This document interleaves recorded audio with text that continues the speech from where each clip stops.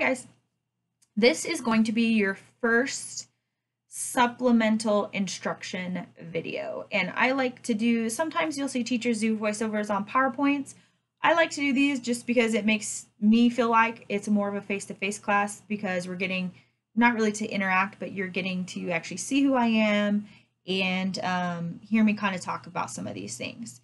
So this information I'm going to give you, I'm just pulling out of an additional textbook, and a lot of it's going to coordinate with what you're learning in your other textbook, but there might be some extra stuff in there. So as I told you in the introductory video, make sure you're taking notes and keeping that paper with you when you go to take the actual exam, not the quizzes, but the exam, because it will help with the questions that come from this material if you already have that stuff written down, because you're not going to have time to go back and rewatch this video while you're trying to take your exam. So basically your first chapter that you're discussing is kind of all about an introductory to fitness, wellness, health, all of that kind of stuff combined. And so some of the stuff I'm going to pull out of this other textbook is very similar. But these are the things I really want you to kind of make sure you know. I'm just going to start by giving you guys a couple questions and answers to kind of get us going, and then I'll kind of walk you guys through some of the information. So the first question is, which of the following lifestyle factors is the leading preventable cause of death for Americans? And your choices are excess alcohol consumption, cigarette smoking, or obesity. And the answer is smoking. So smoking causes about 500,000 deaths per year. Obesity is responsible for more than 100,000, and alcohol is about 85,000.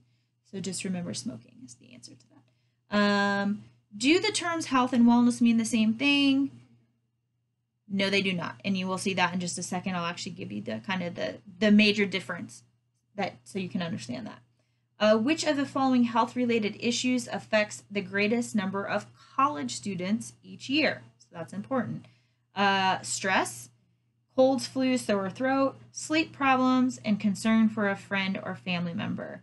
And the question, or the answer, is stress. And it's about 32% of college students suffer so much stress that it affects their academic performance. And that's important for you guys to know. So getting into some of the basic information, one of them relates right back to that question we talked about. Health is more, I don't want to say out of your control, but health can be determined by things like genetics or your age, your family history, some of those things that might not necessarily fully be in your control. And it's kind of your overall body, mind condition, I guess. Now, wellness is a little bit of a newer term that we use, and really the big thing about wellness is that's more about the decisions you make. So, are you choosing to smoke? Are you choosing to live a lifestyle where you're obese? Some of those type of things. Now, keep in mind, something like obesity, there might be a little bit of a genetic component, but basically what they're saying is health is going to be a little bit more beyond your control, whereas wellness should be much more in your control. Because even if you have something like, let's say, cancer, maybe, well, not maybe, but you can adjust your diet to try to help those things and stuff like that. So keep that in mind. Something else you want to know is that there are dimensions of wellness. And so these are all components that we say make up how to live a good wellness life. And some of them you might not have even thought of. The physical is pretty common sense, because at this point, everybody pretty much knows they probably should exercise and they should eat healthy. So there is that physical component, fitness, nutrition, things like that. Emotional wellness. You're starting to see a big push for this. We know that mental health and our emotional wellness is very important, our emotional stability. Then you have intellectual wellness, which you probably wouldn't even think of as a component, but it really is, there is this thought that we need to keep learning and we need to keep using our brain, especially as we get older, and that's how we can live a, they say quality of life versus quantity of life. um Interpersonal wellness, interaction with others, it is actually important to have that social component. Sometimes you'll hear it called social wellness, a social component where you have supportive people around you and you live in a supportive environment, and that's very, very important. Spiritual wellness, so that doesn't necessarily mean a certain religion or anything like that. It just means some type of guiding beliefs, values, where you have some meaning and some purpose in your life. And then you have environmental wellness, which again, a lot of people wouldn't think of, but that is a component. And that is, what is it like around us? Do we live in pollution? Are we living in, do we have food supply? Those types of things? That is a component of our wellness. So physical, emotional, intellectual, interpersonal, spiritual, environmental. Okay. Some terminology, just know infectious disease might be a term you come across, and that is some type of disease that can spread from person to person. That can be things like pneumonia, tuberculosis, diarrhea. It can be things, it can be caused by bacteria, by viruses. So keep that in mind. One additional kind of component of wellness that you might see people talk about a little bit, but if we didn't mention in the core ones, is financial wellness, because we're starting to talk about how important that is to kind of our well-being, and that makes sense. Or even our occupational wellness, our work environment, our work lifestyle. So keep those in mind. If you see chronic disease, chronic just means long term. It develops, it's going to continue over a long period of time, something like cancer, something like heart disease. Obviously, a lifestyle choice is just you picking a certain way to live. And that can be something like choosing to smoke or exercising or not exercising or things like that. Leading cause of death. Remember, this doesn't say preventable like we did in the other question, but the actual leading cause of death in the United States is heart disease. I'll just give you the top three so you kind of know. Heart disease is number 1, cancer is number 2, and stroke is number 3.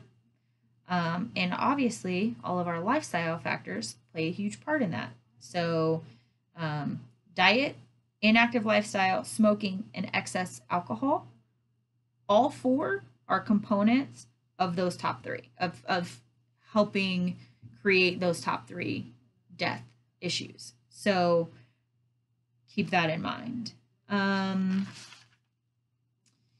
Let's see.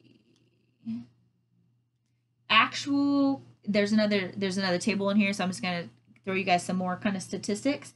Actual causes of death among Americans. The top one in this category is tobacco, 440,000, obesity, and then alcohol consumption, which that relates to that very first question, or one of those first 3 questions that we had. So remember, again, it's going to go tobacco, obesity, alcohol. Physical fitness, just the physical effort that you put in. If you hear the word sedentary, that means not being physically active. That usually means like sitting. But we kind of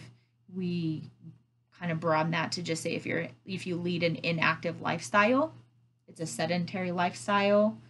We want to remember increase quality of life, not quantity of life, because who wants to live to be 100 years old if 50 of those are spent, in a nursing home where you can't even bathe yourself and things like that. So really, that's kind of part of what this class is about, is helping us all to create better quality of life in ourselves and maybe in others if we, put that information out there.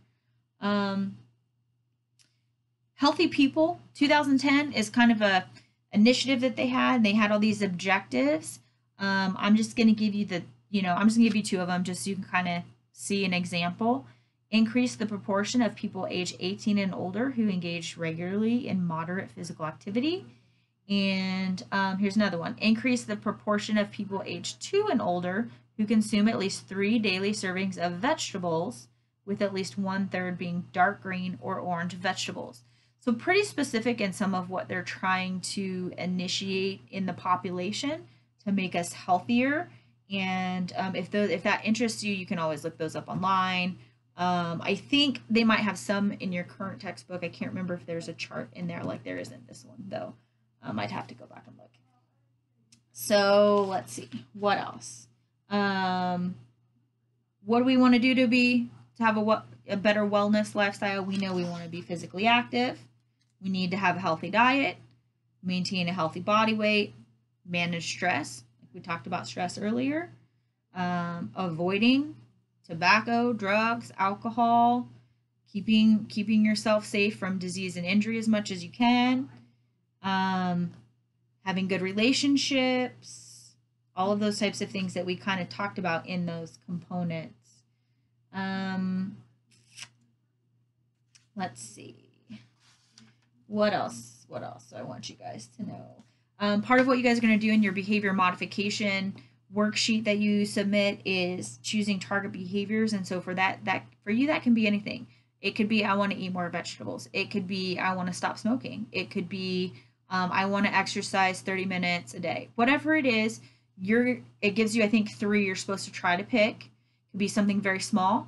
It could be something a little bit bigger. But you just want to make sure that you are making goals that are attainable. Don't get crazy and be like, I'm going to work out 2 hours every day when you're not working out right now, because that might not be realistic. You want to try to make steps where it's attainable, you can do it, you can be successful, maybe reward yourself a little bit, and then continue on that path. Let's see. One of the things you guys are going to do in one of your discussions is talk about motivation and looking at how do you motivate yourself? How do we motivate others? How do we make sure that some of those barriers don't get in our way?